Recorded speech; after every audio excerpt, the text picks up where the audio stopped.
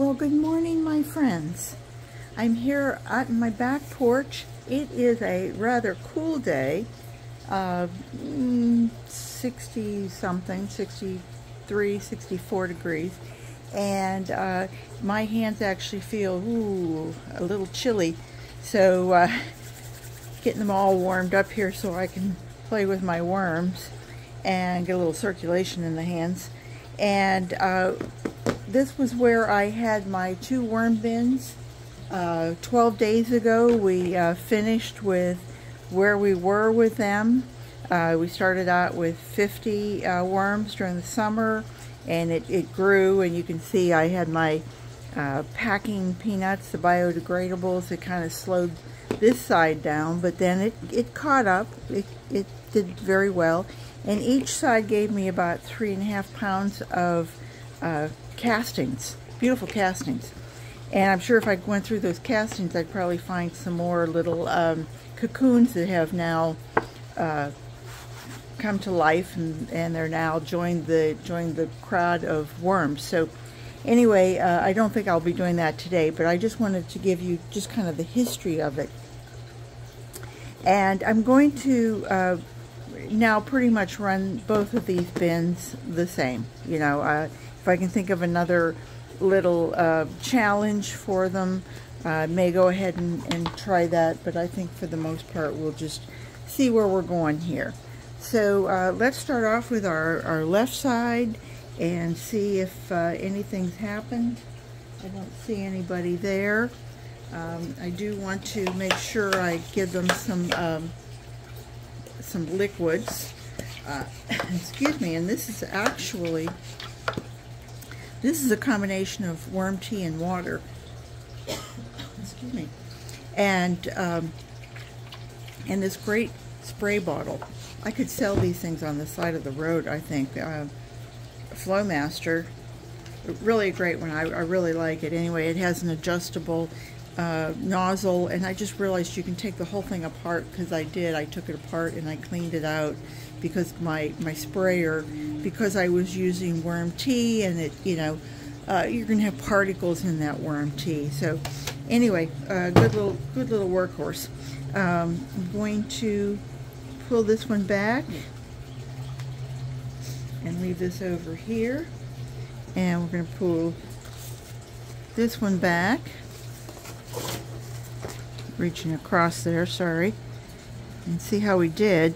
And the last time I was here was 12 days ago, and I see I'm getting little sprouts, probably the Everglades tomatoes. They're coming up everywhere.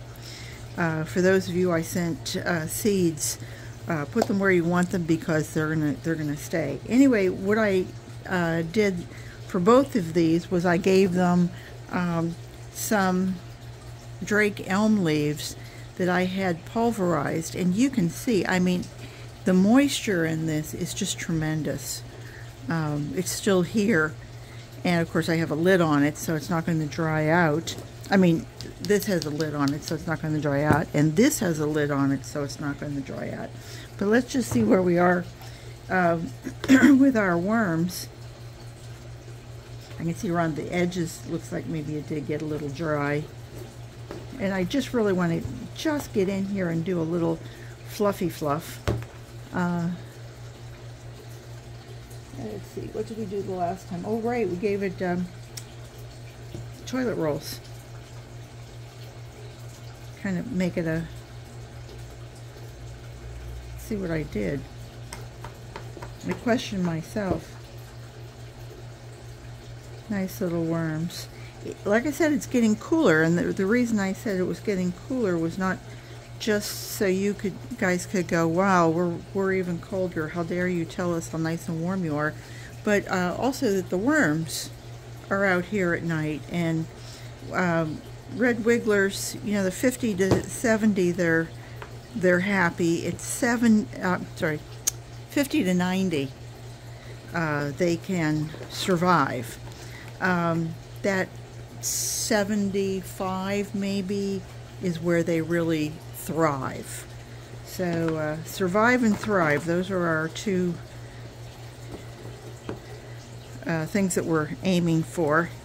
Let me just bring up that side. Lots of leaf mulch here. My friend Sandra at Nana's Garden and Worms is the one who turned me on to. I don't think there's anybody. Oh, yeah, well, had a little bit in there. Just one little worm. I don't think I can see anybody in there. You guys, can you see? You can see my hand in there, right? So they really haven't crawled inside. I was just leaving it. I don't think I stuffed it. I think I just left it more as a spot for them. Oh, this one's falling apart. And oh yeah, I guess it does. It does have more worms inside. What did I put in there? Was that moringa? Yeah, lots of little worms. And they're getting bigger. You know, I had a lot of little worms. And remember, this is a tiny, tiny spot. I have a new friend. The name of his channel is Burnt Church. All one word. Like the church burnt down. You know, Burnt Church. And very, very nice man. He's up in Tennessee. And I'm so proud that I actually talked somebody into something, because I've been doing this since 2009, and I don't know anybody I've actually coaxed into raising worms. People go, oh yeah, that's nice, but to be honest, as somebody asked, they hadn't seen me for a day or two, and I said, well, I was filling out Christmas cards, and I had to remind myself that whenever I am doing Christmas cards, I don't tell anybody that I'm raising worms, because I tried in 2009, and I was kind of crazy Aunt Peggy, and or you know, crazy this one, our crazy niece, you know, as you know, I still had older relatives at the time, and raising worms. I mean, you know, what are you going into fishing or something? Is that? And I had to explain the whole thing to them, and they still looked at me in total wonder or bewilderment, one of the two. And so I don't really go into what I'm doing. But anyway, back to Burnt Church. He started a channel, and seems like a very nice man. And he has a sawmill, and I find it fascinating, all the different things he does. But he started with a worm bin, and he has one just tiny like this, and he started with 60 worms, and he just started a couple days ago. So it's fun to have that new excitement of, oh my goodness, I'm giving this a shot. There's a few in there, not many. This was the one that was, oh no, there are two in there. How did you guys get together? All right. All right, so we're just gonna rebuild these, I think. How about if we give it a little tear so we can pack it? And what I'm going to give them is, I have moringa that I cut, and I dehydrated a lot of it, and some of it is just some branches. And I have some that I dried, and you know, moringa is the tree of life, so it's really, really good for them. It's like, Mom, give me vitamins. Let me go back over here. We're going to cut this one open with our fingers. Give that a little bit moringa. There we go. And then, don't laugh, because everyone should, but don't laugh. Laugh with me, don't laugh at me. These are my Mickey Mouse treats for the worms. You're going to give each one one, and you can see that not only are they lovely and decorated, it's actually Minnie Mouse, because she's got the strawberry tops and her little hairdo. So that you're going to get one right over there, And even Steven, you're going to get one over here. There we go. And what else can we give them on top? Oh, right. We have eggshells, and the eggshells have been pulverized. Why? Because they use it as grit for their gizzard. Now, there's a lot of studies out there that say that you really don't have to. With all of the sand that's in my leaf mold here, I'm sure that they could handle it just fine. But not only is this going to add grit to their gizzard, but it's also going to add calcium to their poop, to their castings. And my garden really enjoys that bit of calcium. Helps with the goodies. And even if they can do it by themselves, what the heck? Let's be sports and give it to them. And let's see, do we have anything else out here? I think, no, I think that's going to be about it. I think we're just going to stick with those treats. And we are going to give them a little bit more of the leaf mulch. Make sure they're nice and packed in. And I have to say, you know, it's funny because as we do this, you know, we're all learning. I mean, gee, I look back at what was I making videos on 2 years ago, and I was just starting out, and boy, I was afraid to do this, as it was not in my comfort zone. And it took me back to the first time in 2009 when I bought the worms, and the lady who sold them to us was in her 70s at the time, which is where I am now, or maybe she was a little older. And you just do this, now you just do that. And I thought, oh my, she's so accomplished at it, it's like she isn't even looking at what she's doing. And you realize that the first time you change a baby is like, oh my goodness, I'm going to break the baby. By the time you're a mom, or you have several kids, oh, you could do it blindfolded, you know, in the dark. You know? And so there we have it. I'm going to wet this down, give it a little bit of water. I mean, it seemed like it was perfectly moist. But what I was going to say is, when I harvested these, and I got 3.5 pounds, which was a big coffee tin, coffee plastic container, boy, when I would pick those up, because this is close to a pound, and then I had worms left over, it was a solid 5 pounds picking it up.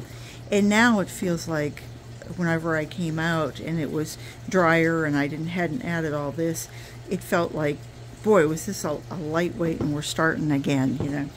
So I know what I wanted to do. I wanted to show you guys this. I had some corrugated cardboard that I tried to pull apart.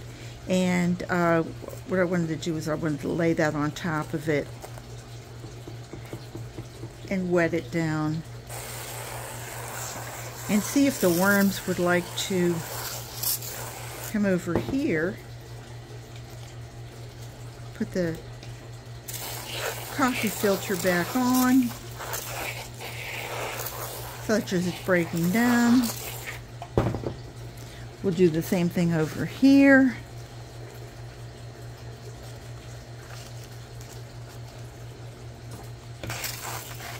Rinse my fingers at the same time. There we go. Anne at Plant Obsessed is always putting in her corrugated cardboard. She says the worms like to kind of lay in there and I think make whoopee. I'm not really sure. Not sure what the heck they're doing. Those little rascals. So there you have it. I'm a little messy this morning. I got my Christmas cards done. I am so pleased.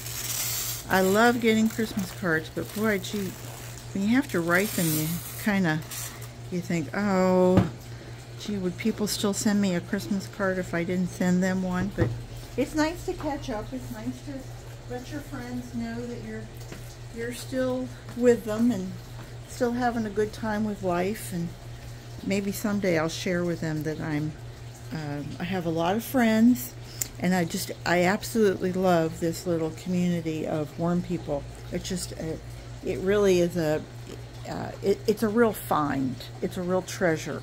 And so I have to thank you all, those of you who watch and actually watch the whole thing and make comments. I mean, I'm not making any great roads into the world of YouTube, but I am having a good time along the way, and that's probably more important in life, is to have a good time.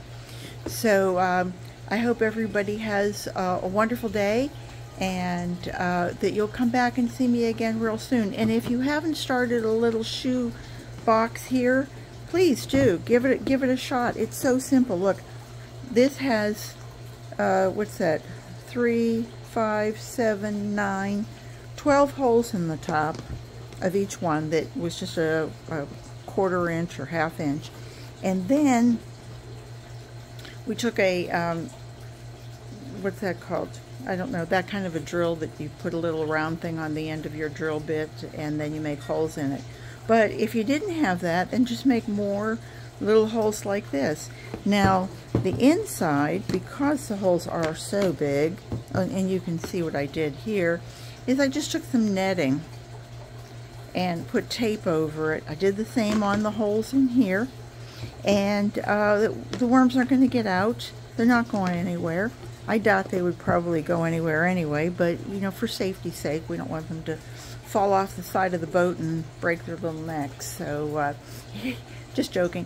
So anyway, that was it. I just wanted to say I hope that you guys will give me the gift of telling your friends to either watch me or watch you or watch somebody, and we can all say that we instilled another 1,000,000 worm people in 2023. I think that would just be wonderful. Think of how much we would save in putting into the landfills. So with that said, take care everybody. I hope you have a great day, and I hope to see you back real soon. Bye bye.